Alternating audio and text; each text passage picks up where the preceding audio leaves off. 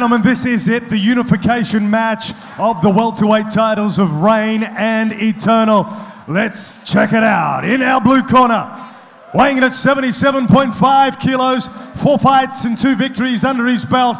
He's trained by Ben Vickers and he fights out of the MMA Clinic.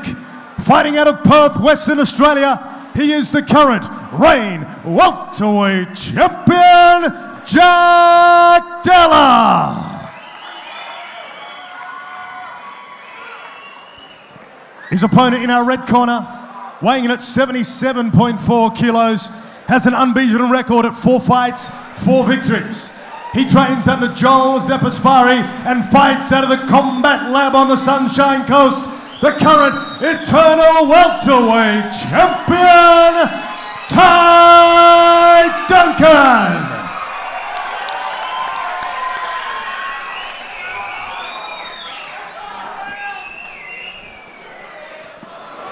Boys, we've both been over the rules in the locker room. I expect yourself to protect yourself at all times, or I'll have to do it for you. Make sure you listen to my instructions at all times. Go back to your corner, come out fighting. 3 5-minute rounds of MMA action, A-class rules. Thomas Churchill, the man in charge, our referee.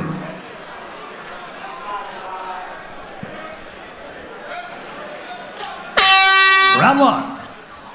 And here we go. The unification bout, a super fight between the Eternal welterweight champion Ty Duncan and Jack Della, the Reign champion. This is a beautiful fight between 2 welterweights that are up-and-coming fighters. Similar in approach to fighting, but much different outcomes. As Ty gets the takedown very, very early, taking the fight where he wants it.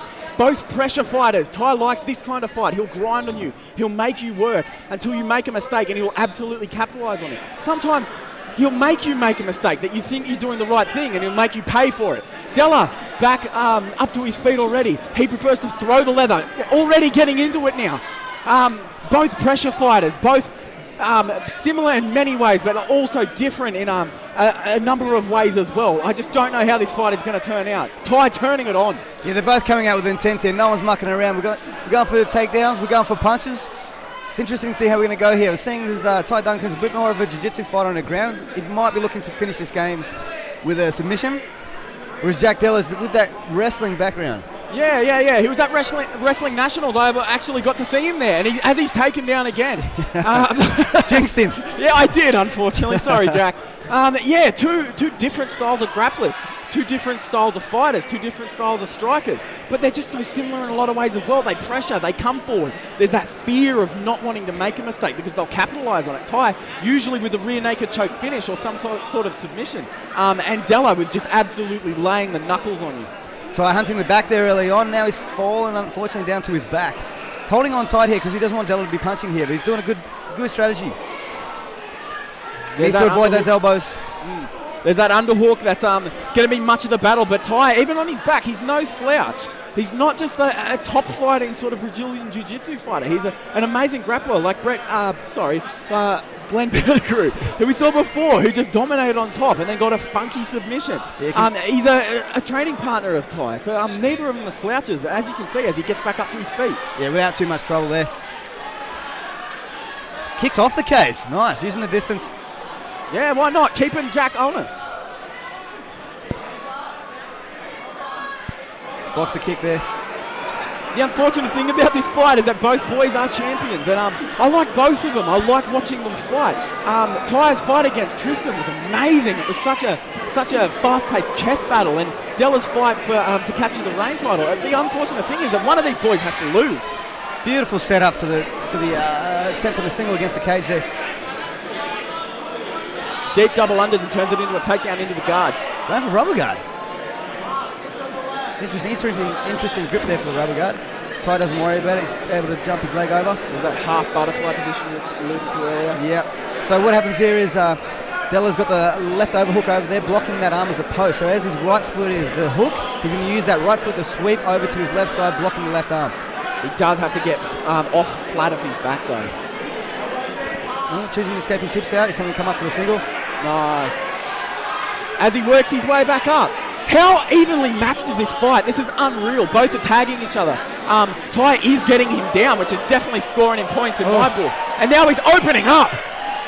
And right as I say that, Right as I say that, Jack turns it on.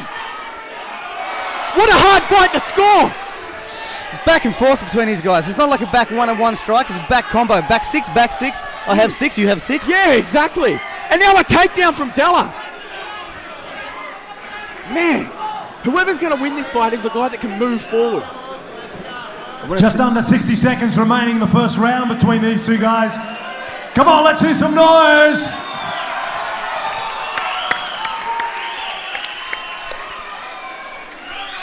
There's so much in this like stylistic matchup that you can sink your teeth into as Della takes a top position and maintains it.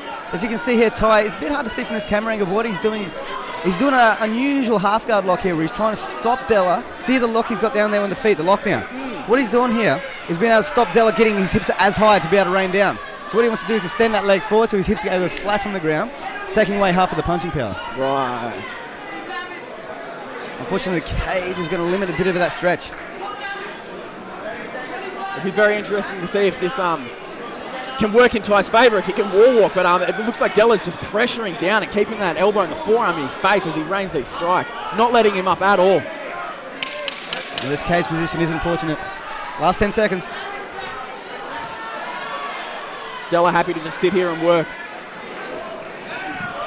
Matador punch. And round one, don't forget the after party tonight is at Mackenzie's right here in the Southport Sharks. Love to see you there. Don't forget too to make sure you follow us on Instagram at Eternal. Ladies and gentlemen, seconds down.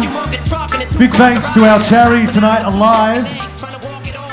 Suicide is the highest killer of Australian youth, and the Alive charity is for the prevention of youth suicide and mental illness. They are up the back. Please go and check them out. As we get into round two. Very interesting from Della. He keeps changing position, so going from orthodox to southpaw. Right now we see him in the open guard position. That's a southpaw versus an orthodox. As he's turning it on, the body shot, watch him! He's coming in, he's looking for the finish! That's over! And it's all over! Della hits him with a body shot that drops him and then finishes off with a TKO. I felt that hit from here, Jake. Yeah, that was a really, really punishing shot.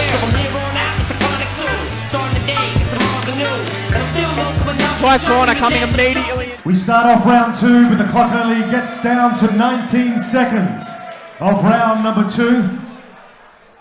And the fight gets stopped by the referee due to punches and a TKO. And our winner,